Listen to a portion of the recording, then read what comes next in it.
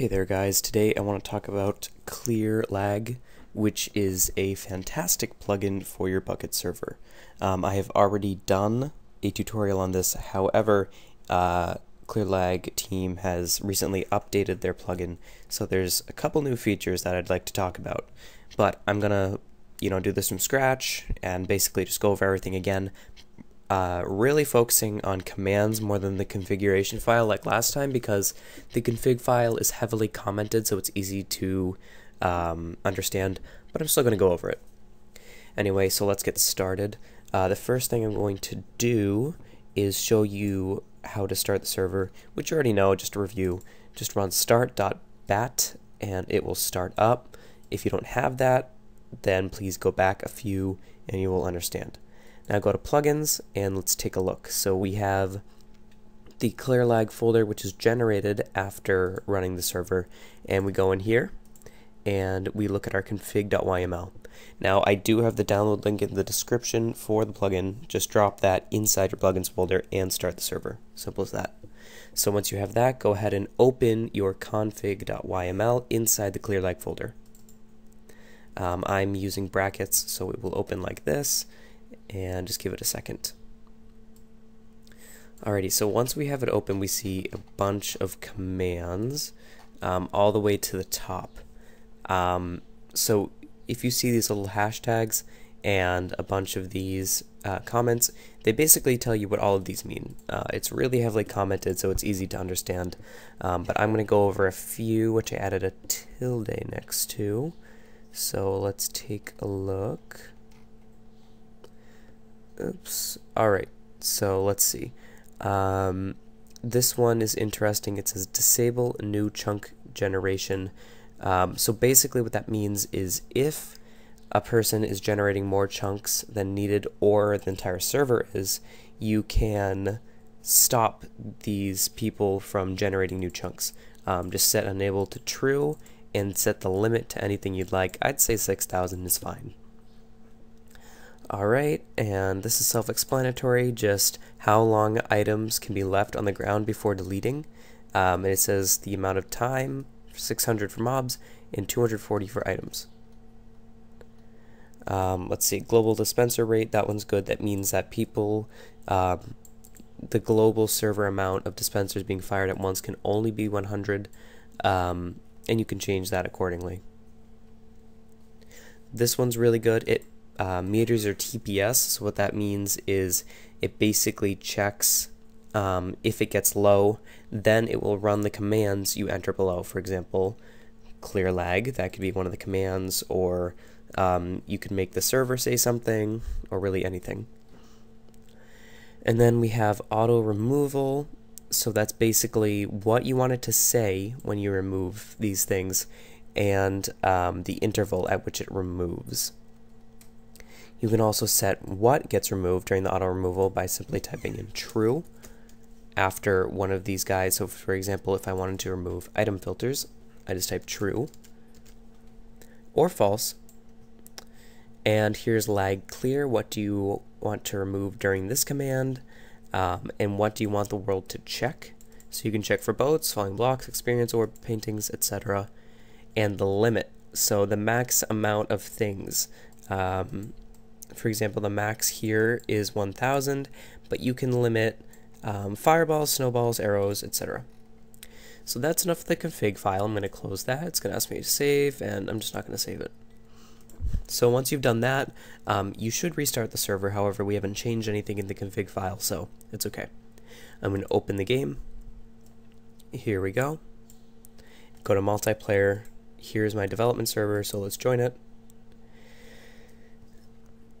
And here we go. So it says we're logged in, and we have ClearLag enabled. So I'm going to go over 1, 2, 3, 4, 5, 6, 7, 8, 9, 10 commands. First, I'm going to start with lag/lag. Lists all the commands you have for ClearLag, but I'm only going to be going over 10. So let's start with lag clear, which is towards the top. Basically what that does is it clears all entities. So you'll watch this. It says remove one entity. That's good. So that could be some seeds in the ground, or something like that. This is check, lag, check. We'll check how many entities are there. We'll count them. And it says there are a total of 277 mobs alive, and there's 1 player alive, and there are 0 items on the ground because we just cleared them. Then I'll go over this one last actually. Let's go over kill mobs. This will kill all mobs, so look at these 2 pigs in front of us. LAGG, kill mobs.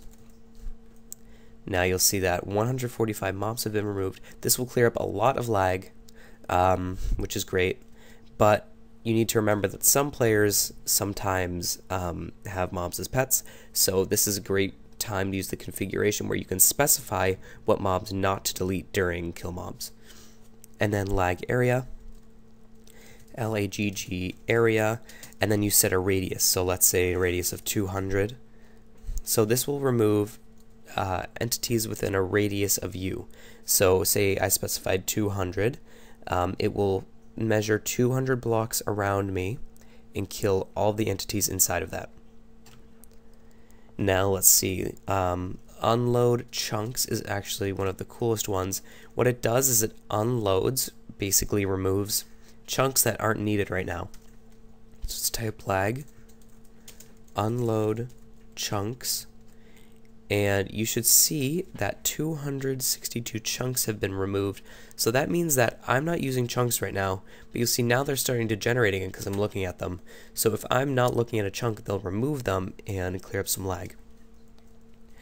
We can also do /lag chunk in general, which is basically we'll find the largest chunk, which is taking up the most space, the most entities, causing the most lag, and you can teleport to it. So the way you do that is you type /lag tp chunk and then the x, z positions along with the world. So for example, let me just make this make a little bit more sense. So what the largest chunk says is it's the one that's taking up most memory on the server. So you want to remove that or take care of the animals inside of it so it doesn't cause as much lag. So the way to get to that chunk is by typing its x, z coordinates, which were listed here. So let's type it now. Lag tb chunk -39, 22, and then we have to specify which world it's in. So this could be in the nether, this could be in the end, etc. So let's type in world, because we want to teleport to this world, and we have teleported to that chunk. So that must mean there's some squids in here or something, or maybe there's a cave underground. But yeah, so that's basically saying what's going on here. And then I want to show you what just got messaged to the server. It said warning, ground items will be removed in 60 seconds. So any items that are on the ground will be removed in 60 seconds. And my last but not least command is /lag reload. So what this does is it basically says if you've changed your configuration file, you can reload it without reloading the entire server. So this is common in almost all plugins. It's just good to have. And that's basically it. That's all you have to do for the ClearLag plugin. There is a list of more commands on their page, which I will let you look at in the description. But as for now, that's all I got. And I will see you in the next tutorial.